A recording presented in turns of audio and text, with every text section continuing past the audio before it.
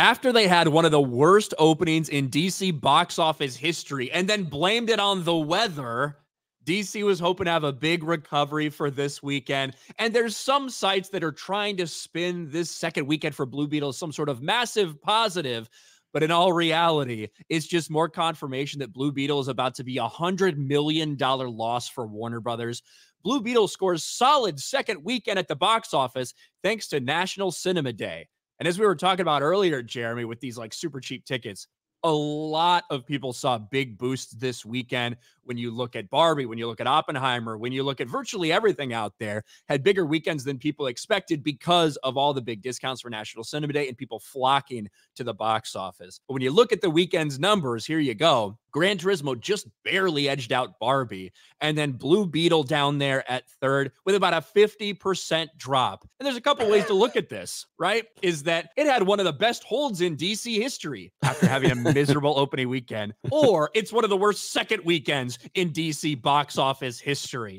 But regardless, exhibitor relations, this is kind of the appropriate way to look at it. That 49% hold for Blue Beetle would look good for a superhero flick as long as it opened big and wasn't in a marketplace where no other film in the top 5 dropped more than 29%. Ouch. Again. And it's true. Look at the holds from these things. Oppenheimer, 16%, Barbie, 19, MI7, 24, Meg 2, 25, Ninja Turtles, 29. Yet Blue Beetle drops about 50%. All of these were boosted big time by the National Cinema Day stuff. But unfortunately, they can't escape the reality that this is estimated to bring in somewhere between $140, $160 million worldwide because the international numbers are pathetically low, which would mean, once again, you have another $100 million flop, a $100 million loss for a DC movie. Yeah, this is a complete and total disaster, and there's no way to spin it, especially after you see all of those holds from films. Like, what has Barbie and Oppenheimer been out now? 4 or 5 weeks, 6 weeks now? What is it?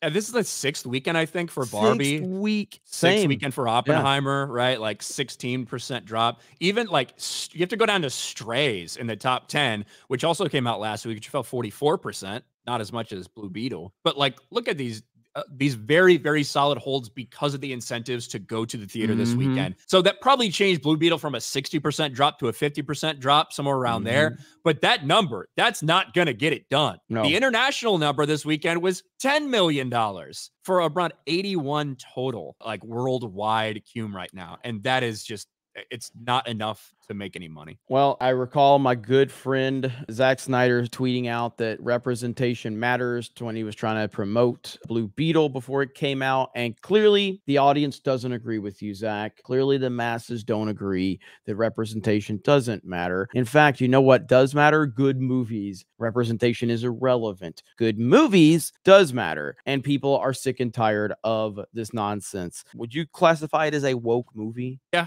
I would. There is this narrative throughout the entire thing of brown people are oppressed by rich white people.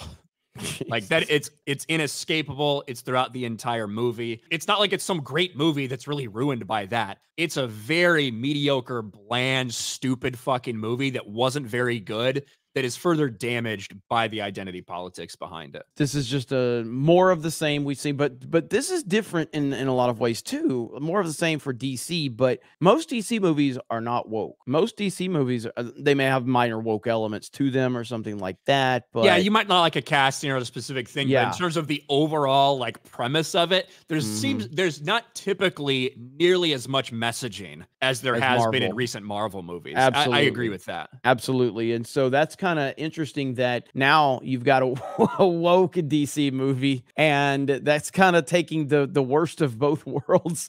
DC on the decline, not over identity politics necessarily, just out of a convoluted mess and no real vision. And you've seen diminishing returns, and now they've added a woke element to it while they're at their lowest, and you see the result. The result is the worst film they've ever had released in the DCEU. So it makes perfect sense from that standpoint. When you're already in decline and then you add wokeness to it, you get Blue Beetle. That's what you get.